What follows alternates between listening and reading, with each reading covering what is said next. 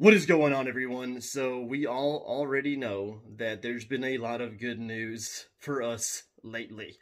We've seen that GameStop and AMC are really taking off, which could only mean, well, a couple of things, and we talked about this in yesterday's video, so I'm not going to discuss that in this video, but what we do need to discuss in this video is Jim Cramer. Seems that he's really, well, butthurt about the run-up in both of these stocks, and I wonder why. Is it because his boss is on his ass and telling him, hey, you better make these stocks drop. You better say something to scare these people. So Jim Cramer is coming out calling us basically idiots, morons, dumbasses. Not in those words, but actually, I want you to listen to what this bastard is saying, and you be the judge. Let me know in the comments below if you agree with Jim Cramer, or maybe if you agree with me. I don't know. But I do have to, this is where I have to give you my warning. If you've got kids in the room, please get them out, because they're about to see a scary-ass clown on their TV screen. Thanks.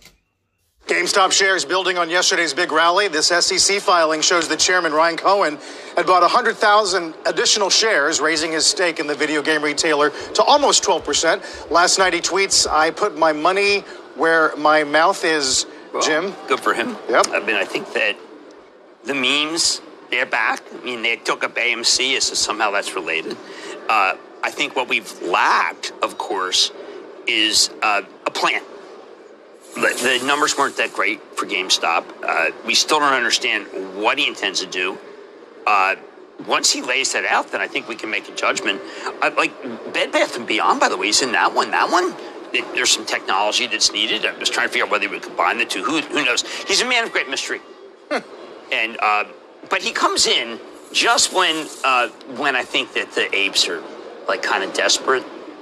It's kind of like the Jane Goodall of the apes, right? He's the Jane Goodall of the stock. What, they need some cheering up, and they did. They were down.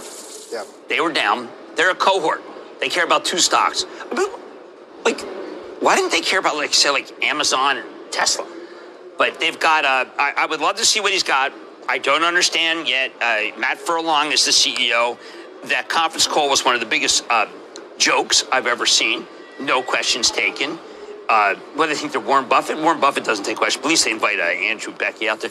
I want a plan other than just buying stock. But you know, these guys, the apes, just love that. They'll take it up. Bed Bath, they just want a plan. Yeah. Now, the letter to Bed Bath was actually pretty sophisticated, and I know that they've been in contact with me since then. And I welcome dialogue as always.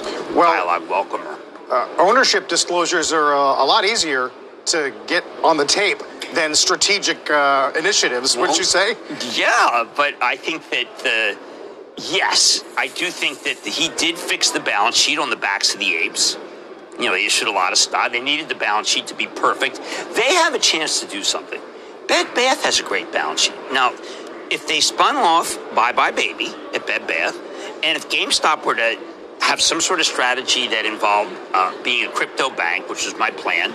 You've been calling for that for almost a year. Well, he'll do it, and then he'll claim it himself, and he'll just take it and run with it. Sure. He doesn't care that it's my idea.